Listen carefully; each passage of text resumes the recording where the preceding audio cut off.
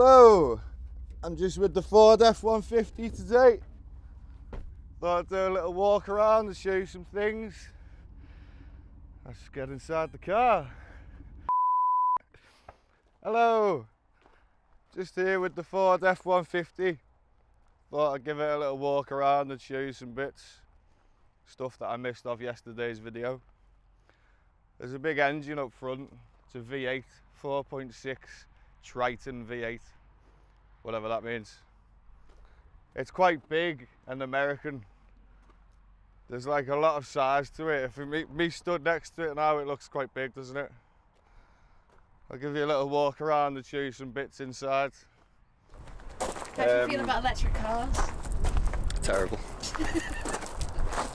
Right, so I'm in the car. There's a few bits like the gears. It's like proper American. You got this big stalk up here. Makes you feel like a proper redneck when you change gear and stuff. You've got your nice indicator stalk, which I mentioned in the other video, with your windscreen wiper switch on there. So as soon as you indicate, you just put the full wipers on. Don't really like that. Here's the switch here, because it's gas and LPG. I mean petrol and LGB. LGB? What is it? Are you asking me for? I'm not a clue. I just said it though. It's gas and LPG. It's petrol and LPG, and there's a nice handy switch there to switch over. You can do that whilst you're on the move. There's a switch here which brings the pedals closer to me. That's the window. It's that one. There's a switch here. See, can you see the pedals? See that? How cool is that? So I can adjust the pedals whenever I want, in case my legs get shorter or longer.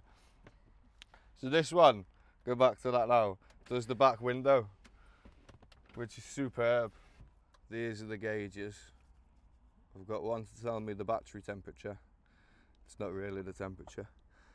One to tell me the petrol. Oh yeah, going back to this, on the gas, these lights tell you how much gas you've got in.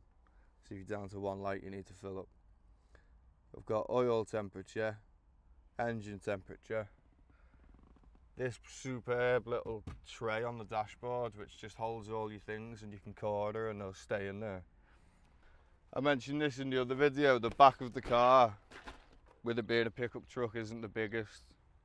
You can fit three people in, but not very comfortably. You can get kids in though, they can moan. No one cares about them. Oh yeah, the seat in the front, it turns into a bench, so look at that, 3 seats in the front now, 3 seat belts. It's a bit weird when you're driving around with 3 in the front though, I won't lie. So that stays down most of the time. This is where the petrol goes in, completely normal, very conventional. And that's where the LPG goes in, and you have to have different attachments for different countries that attach into there. It's very, very strange. Here's the back. The LPG tank is there. I'll just move the dog's bed. So that is the huge LPG tank, which doesn't take up any room in that huge big pickup bed. I've got a bike in there just to show you a bike can fit in quite easily. It's not there because I was transporting it or anything. Right, the best part, the Roush side exit exhaust. Let me just start her up. Keys are on the back, bear with me. I'm awful at holding my keys. Are we ready? Yeah.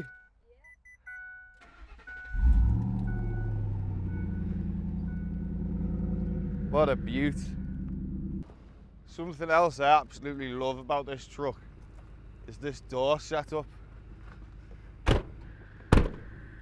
Doesn't look like it's got back doors now, does it? Got a huge front door so all the fat Americans can get in and out. And then that one to let your dog in. I love, that's just cool, isn't it?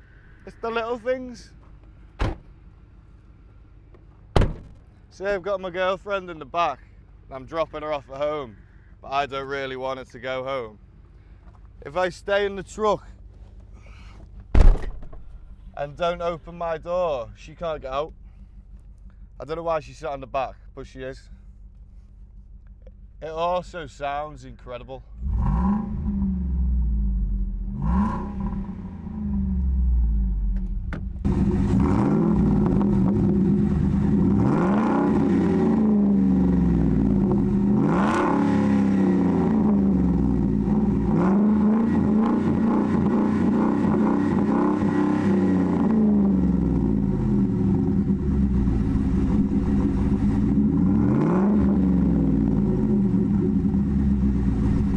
Right, if you just come in a bit closer, please, camera lady. Look at this armchair. That's the same as the driver's seat. I'm using this one because that's got a cover on it. But this, look at it, it's like a big armchair you'd have in a house. Look at that. And you can go all the way back. Ah, this is how I spend most of the drive back from Spain. Oh, feet on the dash and all that. Oh yes. It's such a good car.